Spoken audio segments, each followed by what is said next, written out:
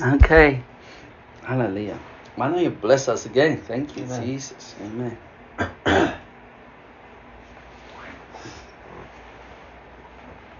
Lord, I pray that you bless this time here, Lord. I thank you for this time, Father, that we can come together here and talk about, Lord, what you are doing in our lives. Lord, I pray that we would not approach times such as these with our own minds, Lord, but seek to be led by you, Father, Lord, and guided by your voice and for the calling that you have called us to, Father. Lord, I pray for just wisdom and discernment in everything that we do in life, Lord, that we would be led by the Spirit inside us. Lord, bless your holy name. Amen. Amen. Hallelujah. Well, please go ahead. We got our Q&A, sharing, or whatever you think is worthwhile in your life, in the Lord. So yeah. Hallelujah. Yeah, the other night, I can something to share. Yeah. The other night, because a few weeks ago, me and Nicole spent some time together. Oh yes. Yeah.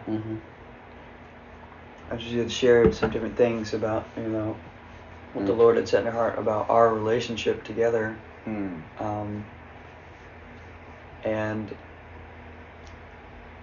Sorry. so I've just been trying to keep up with her a little bit just throughout the week. And the other night, I'd asked because I kind of felt I noticed after we have as a group or myself as a good spiritual growth time, I feel the enemy is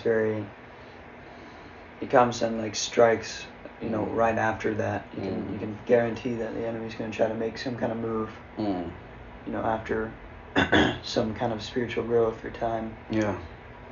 So I noticed that, and I just messaged her, asked her for some prayer on that, and a couple days later, she said she had a vision for me. I was hoping we could cause I've already listened to it, but I was hoping we could play it here. Okay. Maybe to get some of your thoughts on that. Yeah. So I'll just play it on my phone.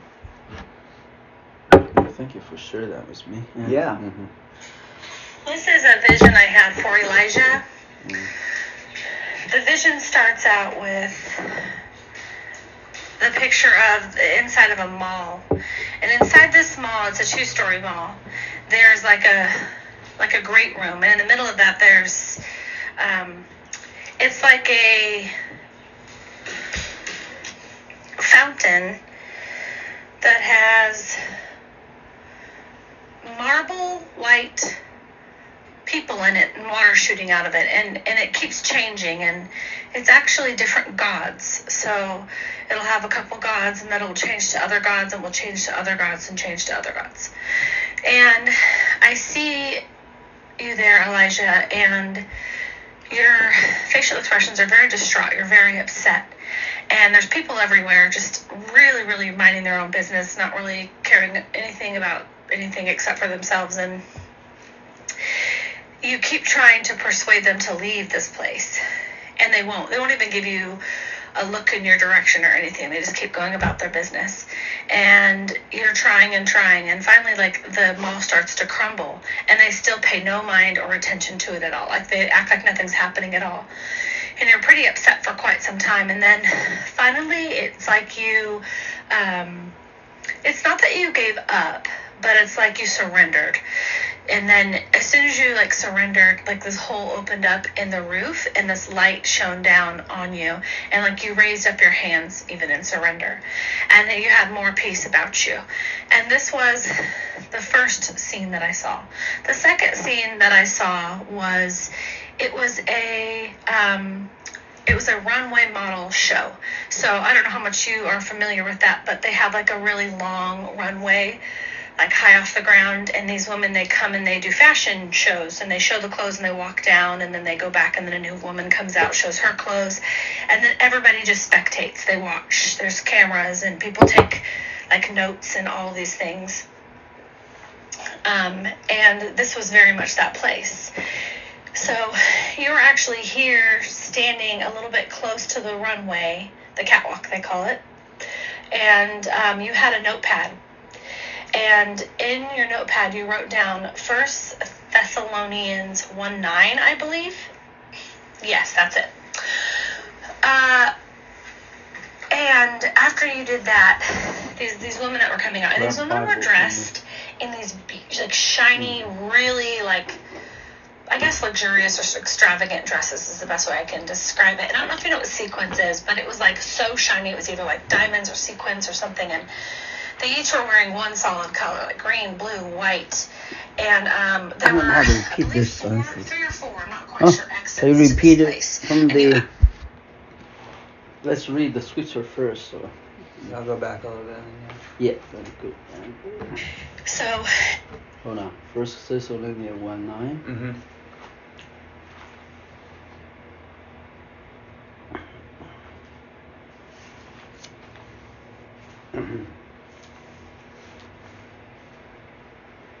You have read it?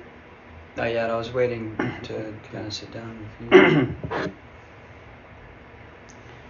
1 Thessalonians 1:9 said, God is faithful, through whom you were called into fellowship with the Son, Jesus our Lord.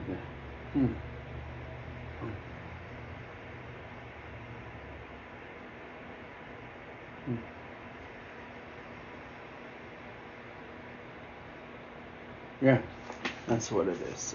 Yeah, with some context, you can read the rest. You were actually here standing a little bit close to the runway, the catwalk they call it, and you had a notepad. And in your notepad you wrote down 1 Thessalonians 1:9, I believe. Yes, that's it. And after you did that, these women that were coming out, and these women were dressed in these like shiny, really like, I guess luxurious or extravagant dresses is the best way I can describe it. And I don't know if you know what sequins is, but it was like so shiny. It was either like diamonds or sequins or something. And they each were wearing one solid color, like green, blue, white. And there were, I believe, 3 or 4, I'm not quite sure, exits to this place. And you actually were directing them that they needed to leave. So everybody was still there, you know, spectating and all that. And you had them walk down the steps and each exit in their own personal door to leave. And then after they did that, you left. You put your little notebook into your pocket and you left yourself. The third scene that I saw was that you were at a baseball field at a baseball game. And you were in the bleachers, and you were in the section that sits the scouts. Sorry, that was an Amber Alert. And you again had your little notebook. And the first thing that happened was I saw that each individual people that were sort of in charge of the game. First I saw like not the general manager, the lead head coach. I think it's actually called a manager. I think they call him that in baseball. I could be totally wrong. And then I saw the umpire, and then I saw the base coach. So they're the people that stand next to the bases that tell the people that go or stay. And so it highlighted all of these people to me. And then at this point you wrote down, I think it was Romans 4:14. And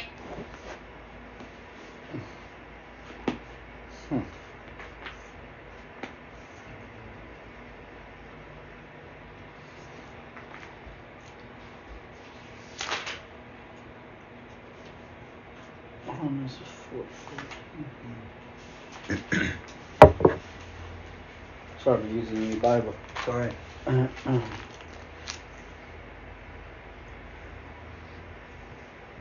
For if those of the law are heirs, then faith is made void, and the promise is nullified.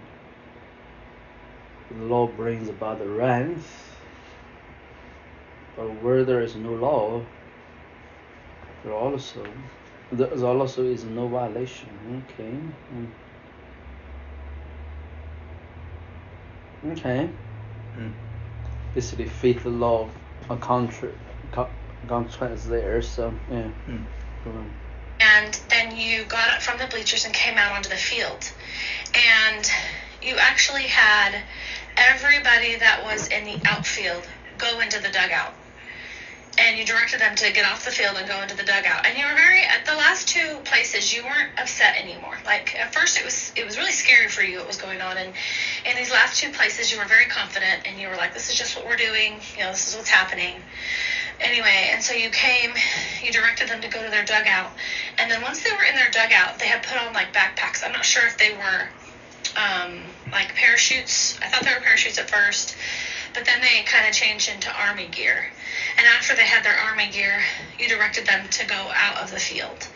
And then, again, you put away your notebook and you kind of left and you followed behind. And that was the end of the vision. No.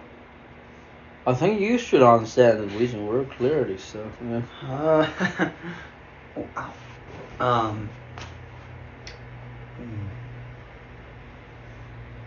Yeah. I've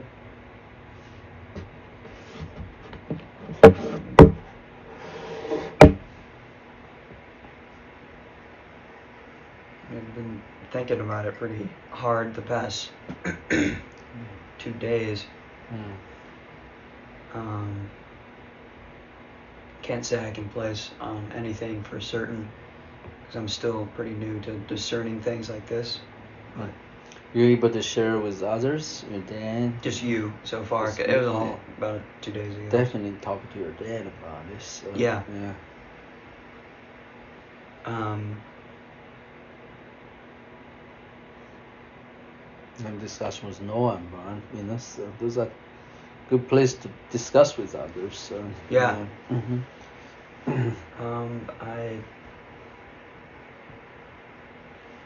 It seems that like a mall and especially like a fashion show or something seem like very worldly places. They seem like very like self-centered kind of places.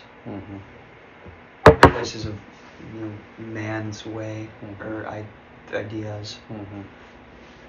And it seems like I'm not wanting to be a part of that, trying to lead people away from that. You know?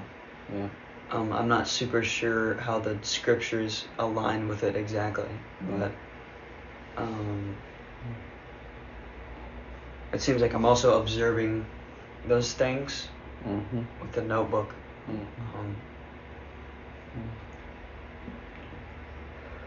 I'm not sure how to apply that to my life at this time. Besides maybe observing the world. Being in the world, even in places that are very worldly.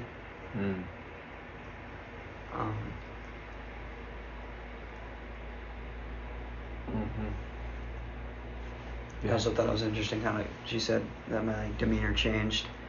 I'm kind of nervous to like more confident and not affected. And maybe that's a place I'm getting to in life, later in life, I'm not sure. Yeah, I think in my state, I know you have prophetic calling.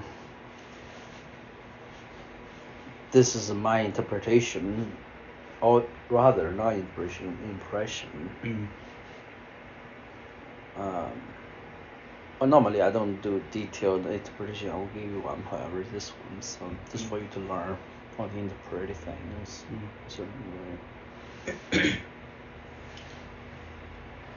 There are 3 things to highlight concerning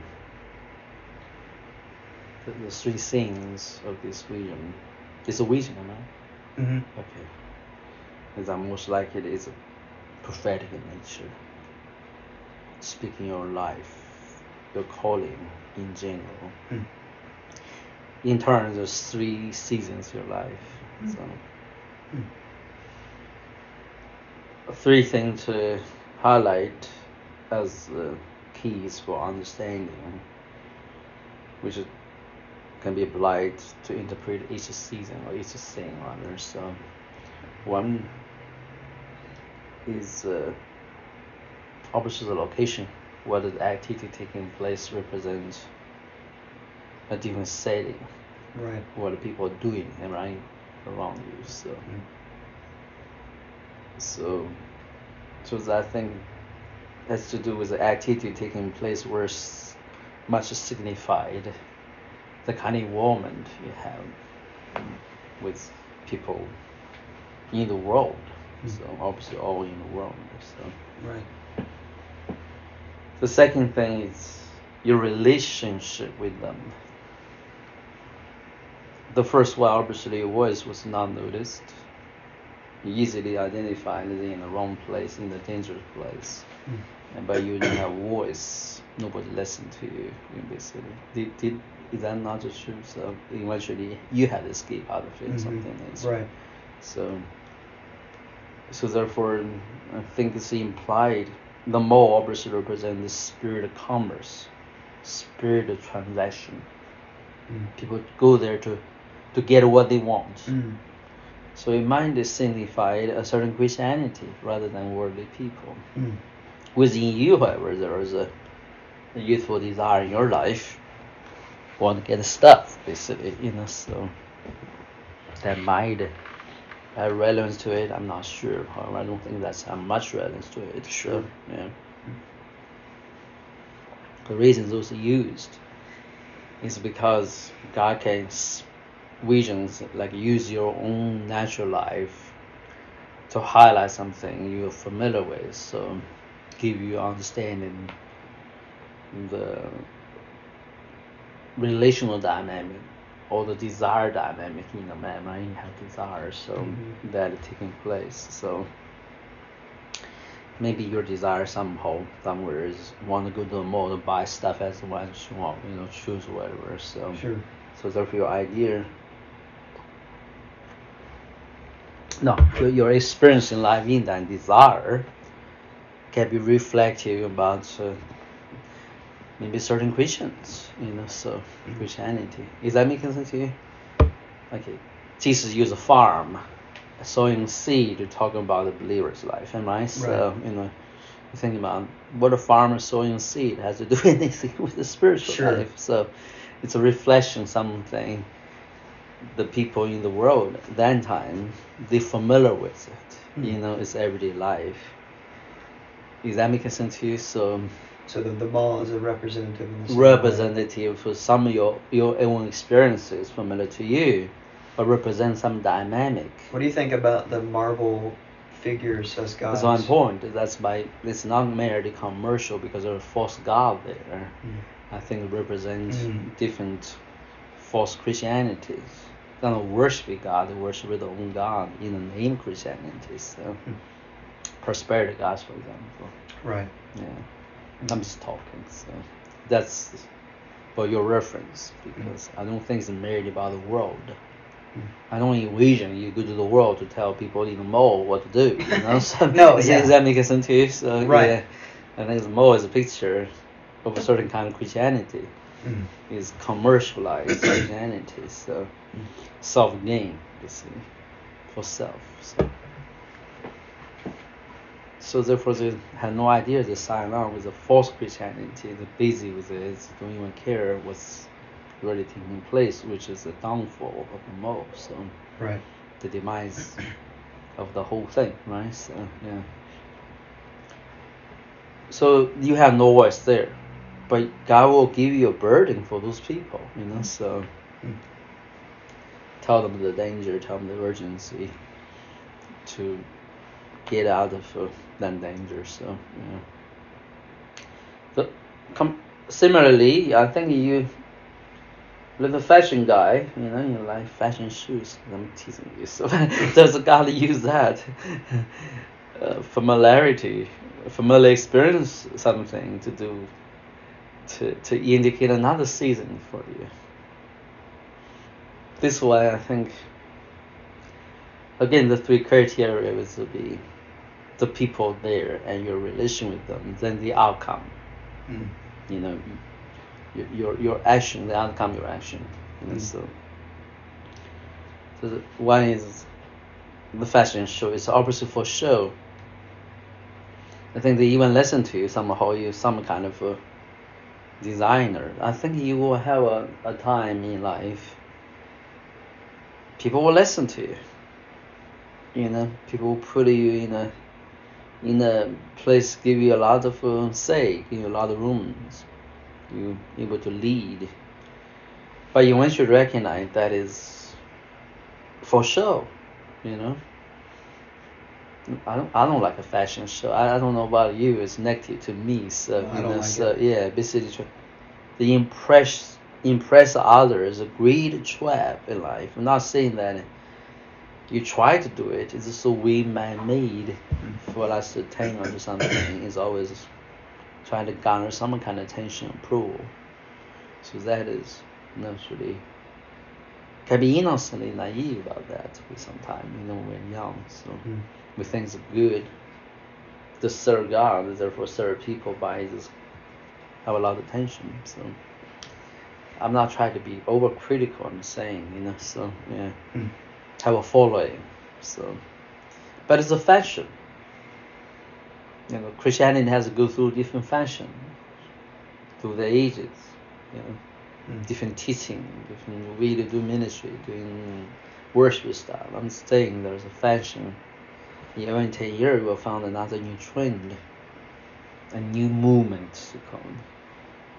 So the appealing is ungenerated soul.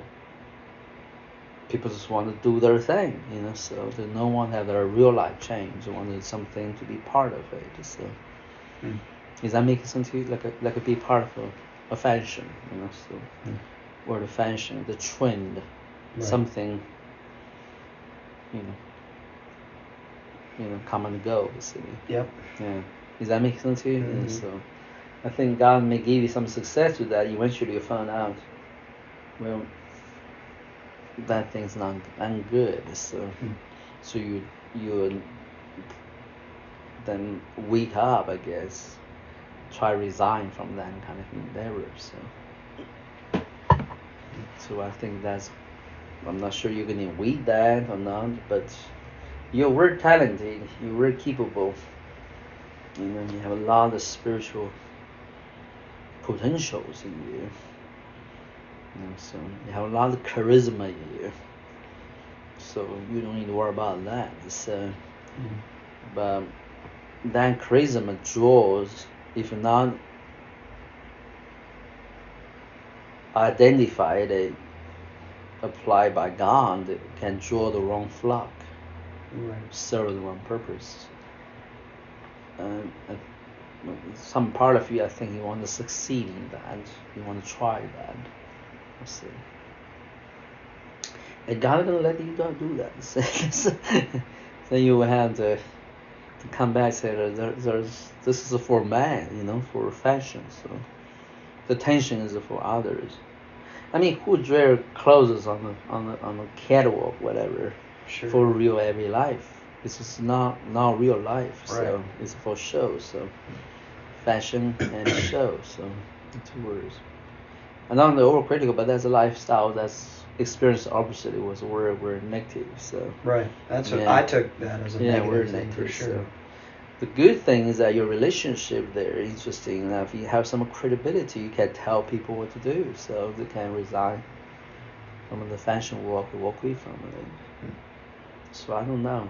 I think God may use you for certain kind of Christianity, you know, to maybe get involved a little bit. Eventually will, you know, lead people to resign from that, like exit from this. So I'm applying Christianity because I don't think you will be in the world. Rather, in the process of serving God and getting all different people. So The last one is a baseball game. You want to hear something crazy?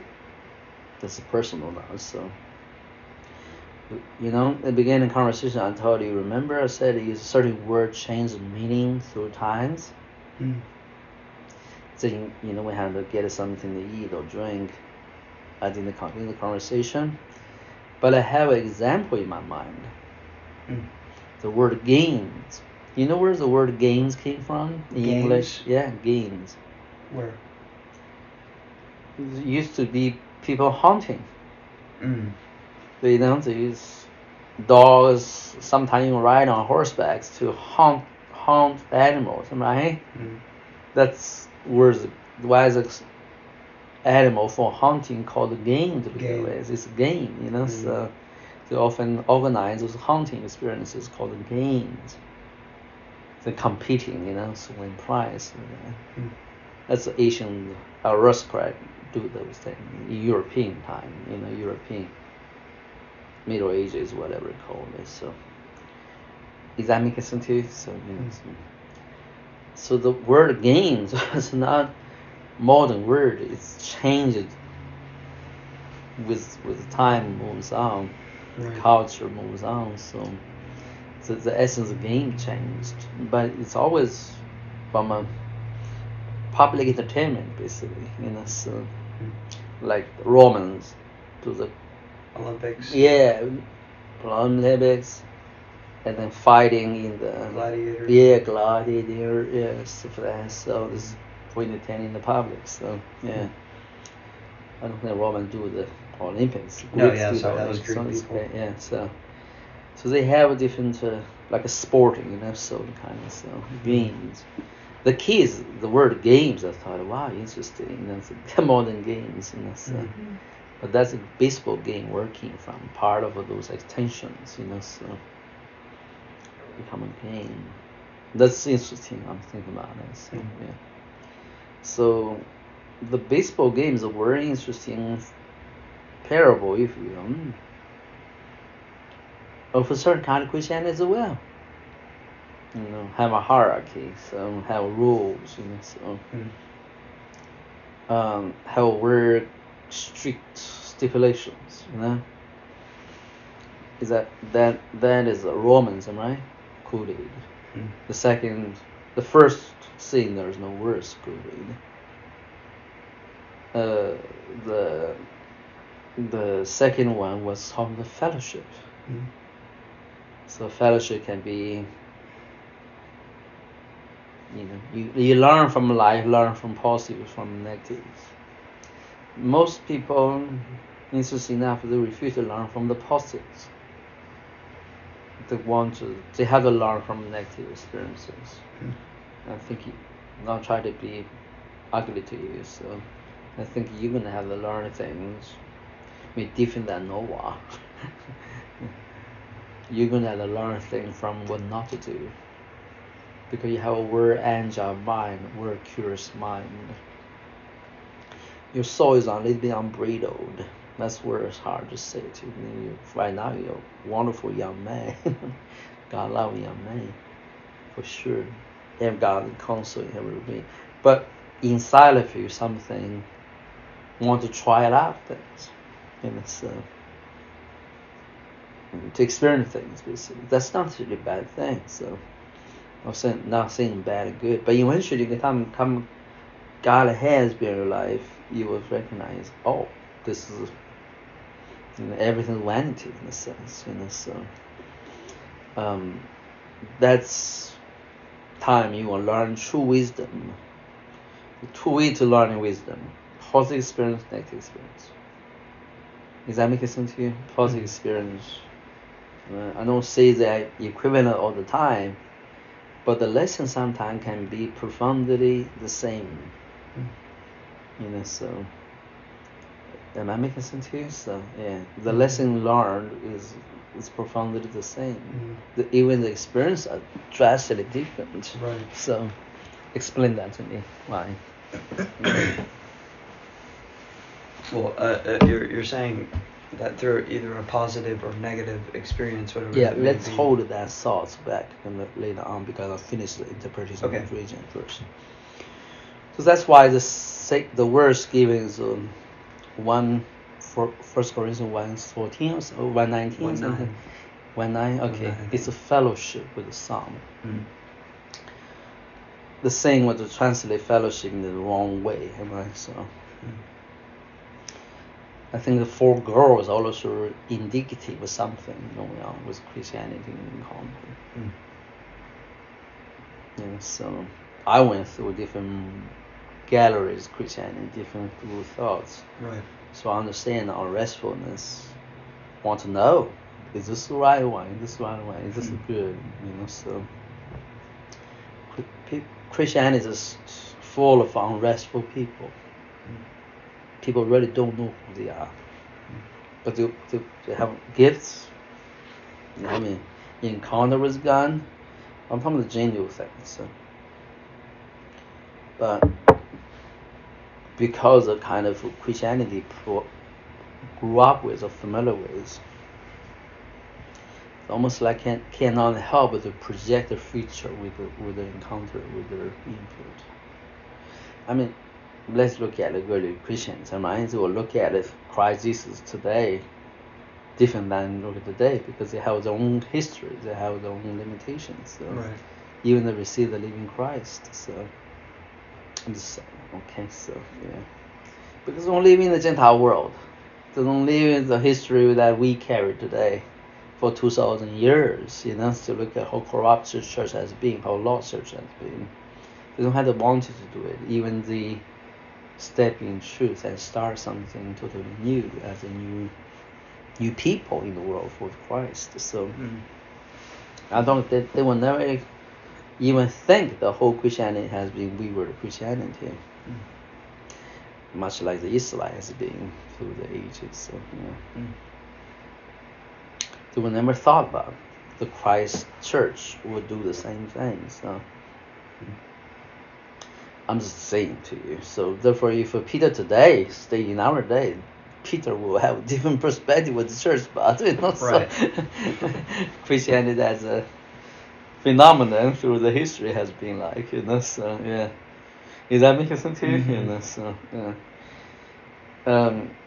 The third one, that's basically the last one, is the 3 points. Again, it's what's taking place there. So the game, it's interesting. It's a law. It's some kind of a game. You play, have roles in it. So the contrast between faith and law is interesting there. So right.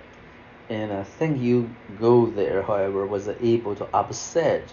I'm not sure exactly what she said, but basically put all the roles, all the ones in charge of the roles, and I enforce the leadership there in a sense, how this game you played, and put an end to it, and then you guys have backpack, right? So to set on the spiritual journey, I think that's a set free from something. So no more games. So no more just games under certain rules. But it's a game. It's not a real journey. There's no win. It's a fake win. It's a fake loss. Is that making sense to you? Right. So I don't know how to explain it. Yeah. So yeah. The backpacks to be parachute, that sounds very interesting. I'm not sure about that one. So depends on what's really the backpack. But for me, it's like starting a journey, a substantial journey, a spiritual journey. I think that means you're gonna launch into discipleship. So be somebody's spiritual guide, how to walk out their spiritual walk. So. So each one, God's relation with them change, right? Your role changes. So one is a voice, crying loud, warn people. Nobody really listen to you. The second one is people do listen to you, but you have to also cancel some kind of a show business, right? So so to work out certain things. So the last one is a greater role is to set people free from playing games. So I think also the audience that you're concerned about is very interesting as well. Your relation with them. The first one, you don't have a personal relation with anyone anymore, so they don't care about who you are. So, the second one, somehow you are either a designer or some director for those young ladies. So you have some kind of leadership, some kind of. You may be the designer, who knows? So my point is, you are some kind of team leader. So. The third one, you're not a team leader. You interrupt the whole game. So, you're outsider. I'm not sure. Or maybe you're a player, one of the player. But you upset the whole team, or the whole game rather. But your relation with those who walk out of the game is very interesting. So, a true fellowship here. So.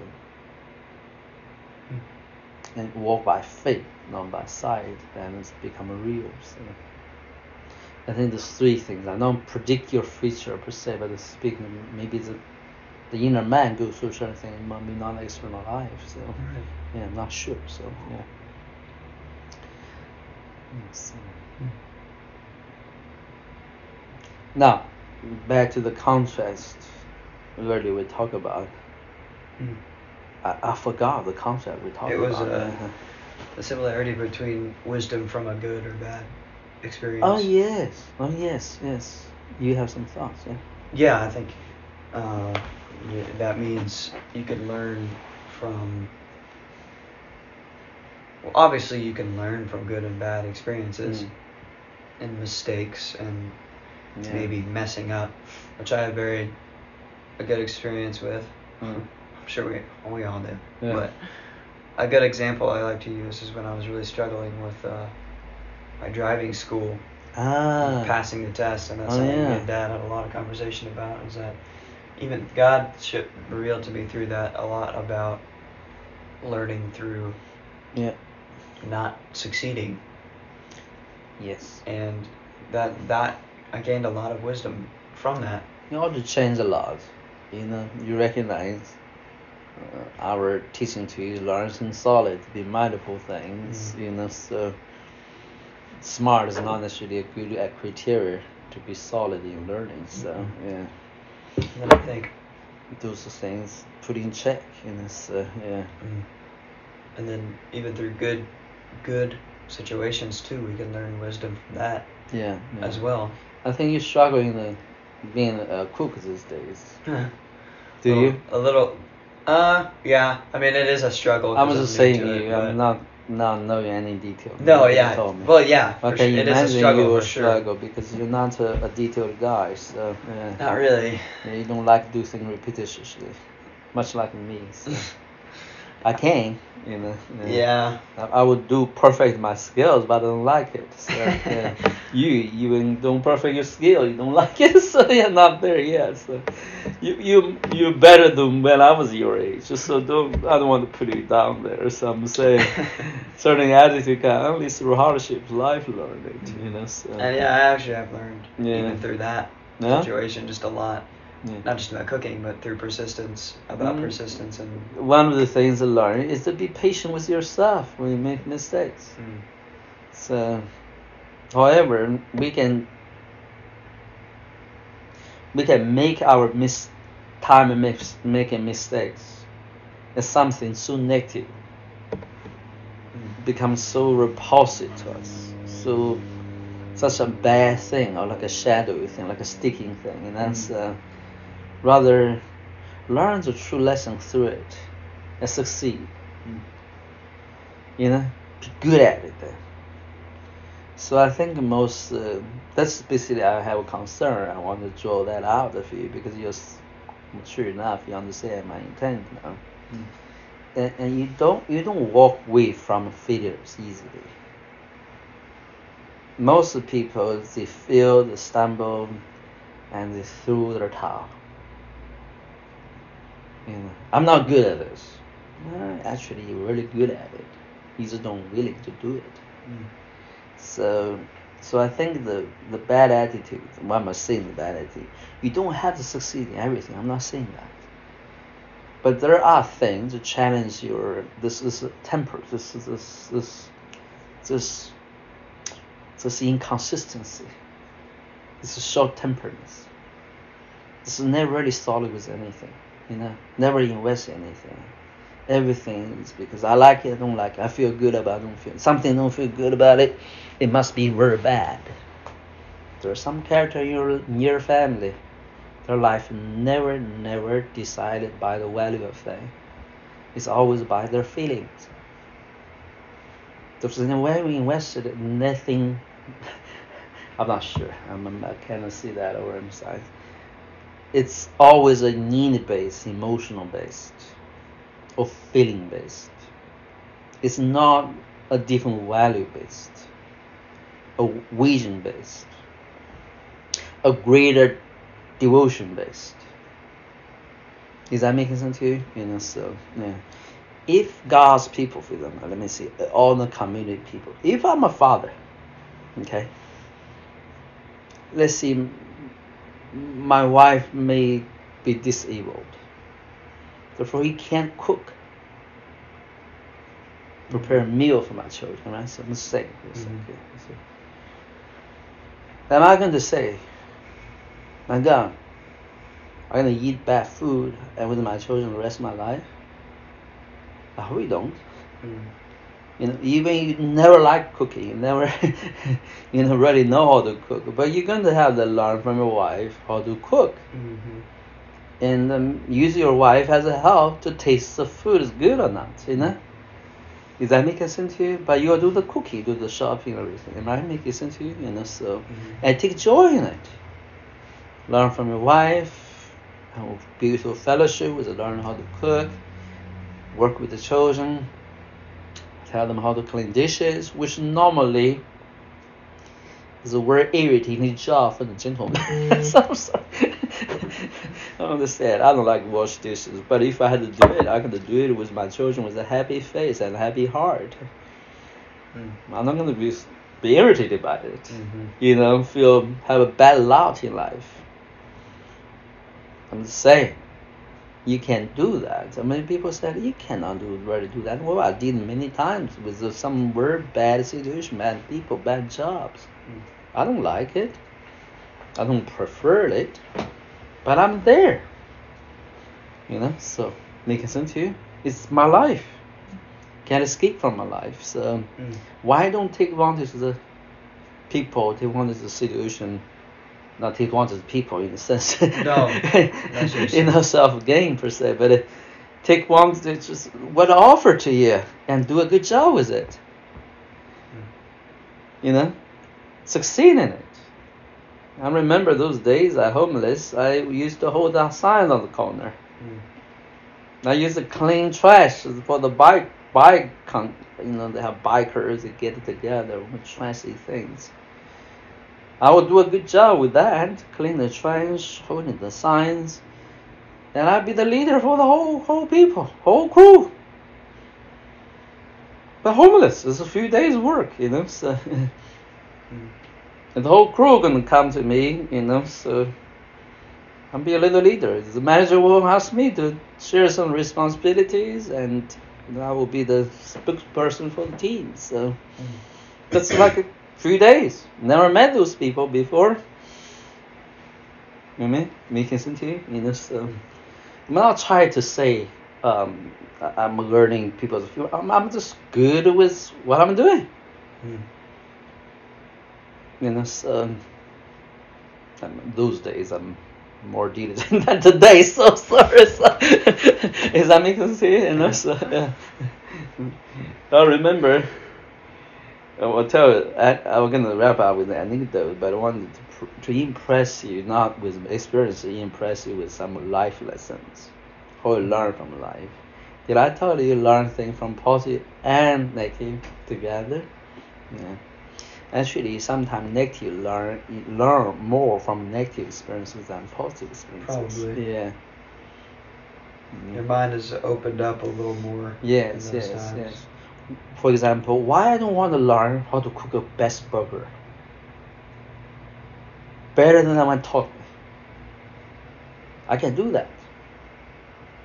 Burger, man, it's not too much to think about. You have all the tools, all you need. You just need to pay attention how to make the best burger. You give me a month, I'm gonna invent a new burger. Mm-hmm. I'm not gonna just copy the recipes only. Right. I'm gonna try something new. So just for my own enjoyment. That's mindset. Elijah tell you, wherever I go, I change the working environment I have. I'm just saying, so not really everywhere. I mean, these days I'm more passive than even work. But everywhere I work with, things change. I don't try to initiate change. I'm just like to think, like to work with the people in charge, whatever, to suggest, hey, maybe we can do things different. So. Don't try to overtake anything. Just stay. I mean, here I see things can be done differently, beneficial for everybody. Why don't we think differently? And because we think like that, or rather, I think like that, people say, "Oh, this guy really care about what we're doing." So then share the struggle, success with me in their businesses. So become my friends. So. Because I care what I care, so is that making sense to you? So it sounds very bragging, but I want to tell you, I have a lot of those experiences. My life is unstable, so everywhere I go, so I'm going to have some kind of impact. So I'm not the central person. I'm not a leader. I'm not always a manager, but definitely I'm able to work with those people to make some kind of fundamental changes. So so that's what I want to take away is not a false encouragement. It's very realistic, practical encouragement. I think you were capable of doing that, and you're poised to succeed in that. Look your grandpa, look at your grandparents. I mean, two of them.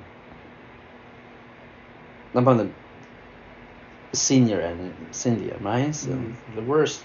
We're capable, solid people in life. They have different idea of things. We don't necessarily on the same page. That's okay, but their life is we're fruitful, productive. So, right. So they're your parents. So others don't know that much, but they're example before you how to be solid with things you do. So, and successful with it. So yeah. I don't think that's a bad thing to learn in life. No. So yeah. So all you can learn from growing up yourself. Like I was. That was a struggle. So always a struggle. Because nobody told me I had to solicit help. You see my point? So right. Yeah. So and one of the things I want to walk away from this counsel to you or wisdom to you is human being has this tendency when things are freely given, we don't really treasure it. We have to fight for it or pay the price for it, then we treasure it. That's why failure sometimes is more important.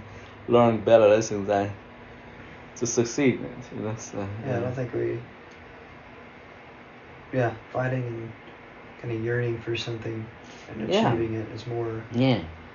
Yeah, you really do appreciate it more. Let's be more practical than do a case study. Why you don't want to learn Chinese with some passion and zeal in you? There's a passion in you. You just want to be good at it, I don't know what is inspiring you. It's something just inspiring you, something open up in you. But my point is that you can learn anything in that way. Chinese is something you choose to invest in, you're passionate about. There are certain things in life you don't have a choice, it's given to you, like a job. But maybe you can approach it with attitudes as passionate as if you choose a job, yourself choose the job. Is that making sense to you? Yeah. Well, let me just give you life experiences. People said, you just talking. No. I never like accounting. I never like web design. I never like it. But I equally enjoy it, just as if I choose, I like it. But deep in my heart, if I don't have to do it, I will definitely not choose that kind of interests, endeavors. Does that make sense to you? You have a choice, you know. So, but I don't have a choice. It was a given. I must be good at it. I want to enjoy being good at it. I wanted people to know I want to be enjoyed. So, does that make sense to you? I enjoy work at it.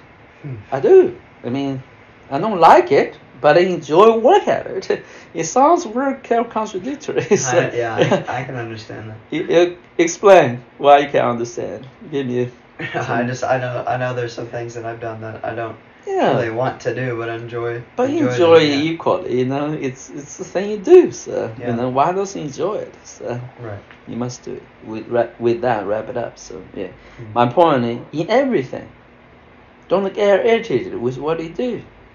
If you have to do it, so these days I'm for sure it's like you do, but I'm trying to be a better older for you guys. So I'm still learning. You need sometimes improvements. So, but fundamentally, we do life. Well, most of the things, practical thing to do, is not because we want to do it. It's other responsibility, our needs. So it's a privilege to have be needed. Privilege to be able to help somebody, do something, to be part of something. So I don't know how to explain it. You know, have a thankful heart about it. You know, so go ahead.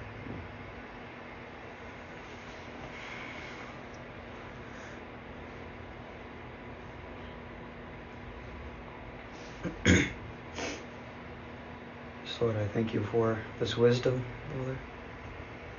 Lord, I pray that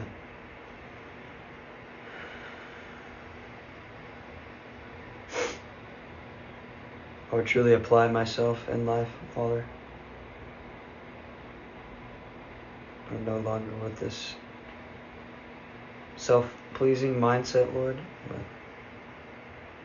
I pray that my mindset and my life would begin to and continue to mature, Lord, and become more rooted, Lord, in the path you've set out for me. Just be solid. You know, I think that all those things, God inspire you. The hidden message is a solid with your life. You know, so yeah. Go ahead. Lord, I just pray for wisdom that can only be received from you, Lord.